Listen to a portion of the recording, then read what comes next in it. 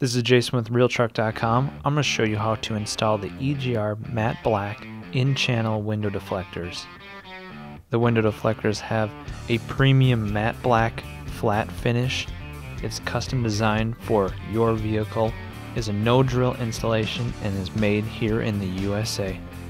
In your 4-piece kit, you'll have 2 visors for your front windows and 2 visors for your back windows.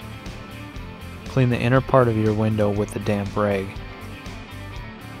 Insert your matte black window deflector into the front window's forward groove and just slightly bend your deflector until it fits snug into the channel. Roll your window up and down to get a proper fit.